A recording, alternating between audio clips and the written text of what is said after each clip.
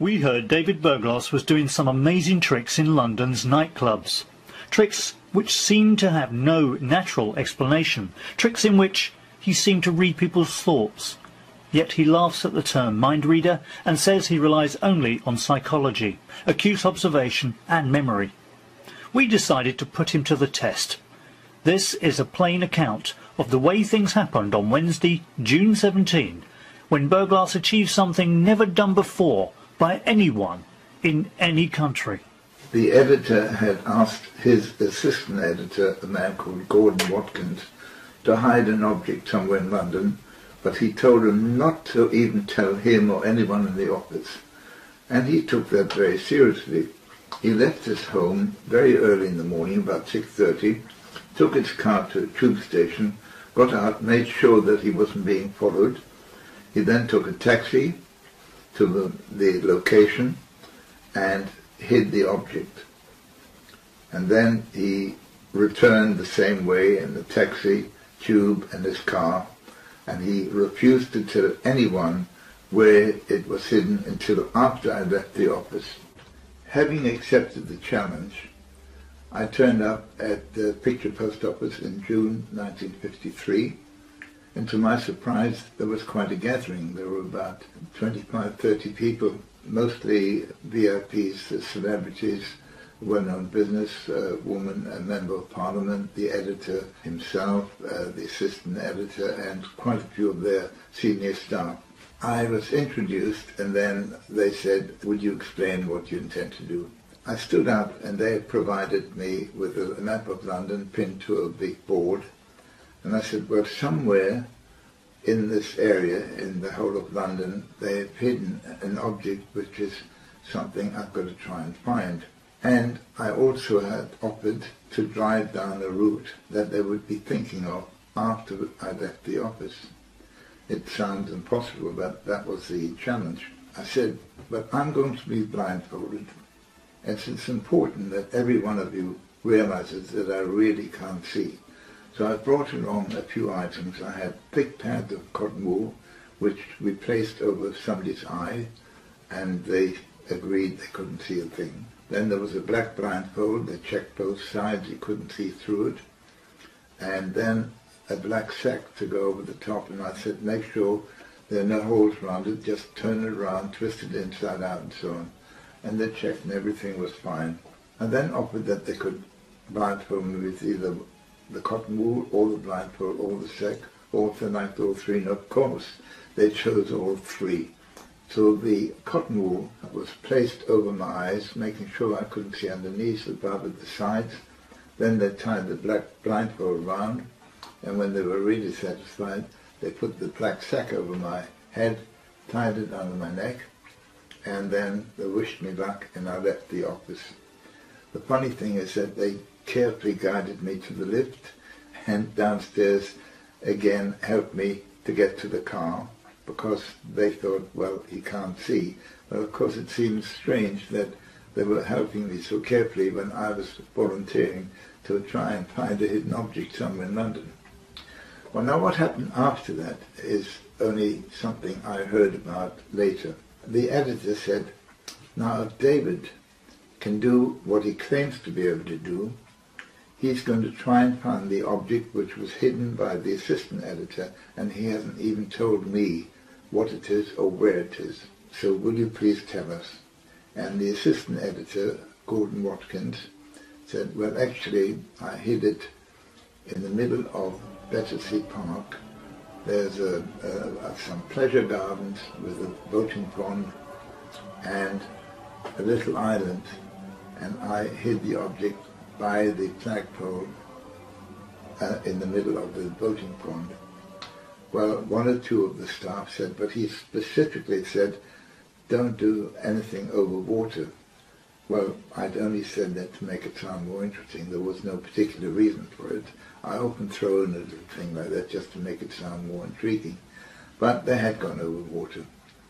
So I didn't know where we were going when we left the office. And they also had the task of finding a starting point, and they decided on Berkeley Square.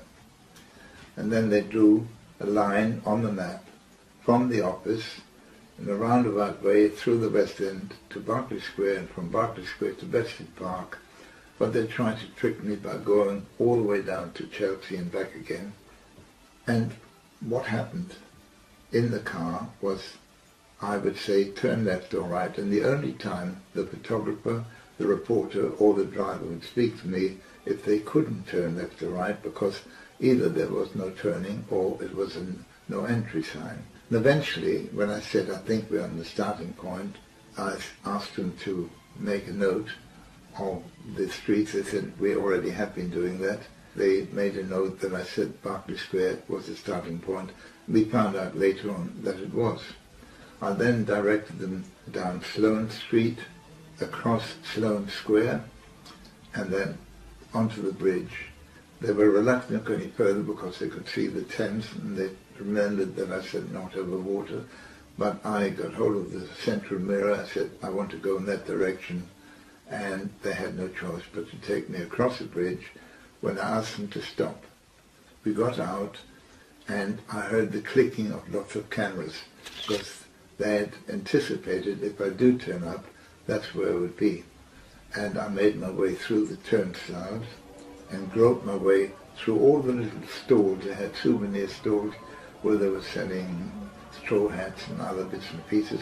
I bumped into people and I kept on going, and suddenly they got hold of me and stopped me because I was on the top of some steep stairs, and if they hadn't stopped me I would have probably fallen down.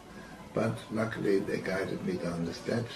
I then continued, and once again they grabbed me, and I asked them why, and said, you can't go any further.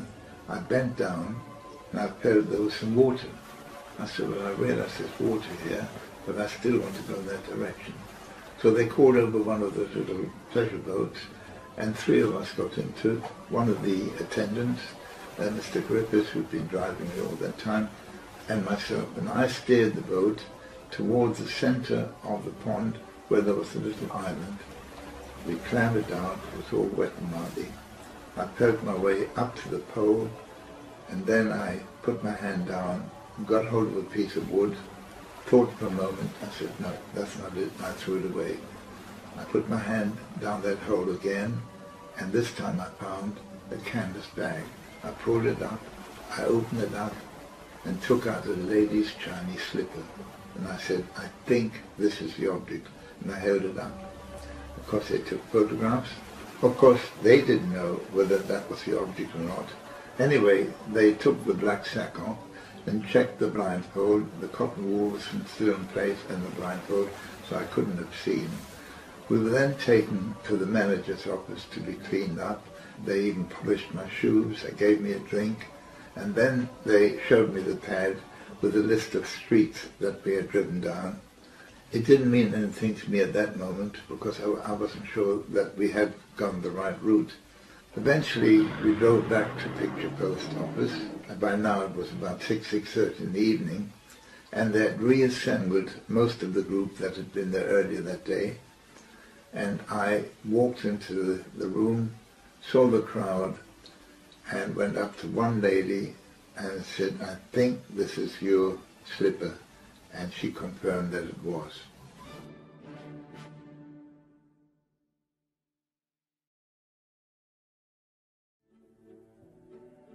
Picture Post itself was advertising in all the suburban papers. They took large ads, sometimes quarter-page ads, to announce the next edition, which would come out on July the 1st, 1953. But I could not believe when I saw it. They mentioned my stunt, saying the 5 guinea for a logical explanation for the impossible, showing a picture of me with the black hood on and holding the Chinese slipper, and the Everest story.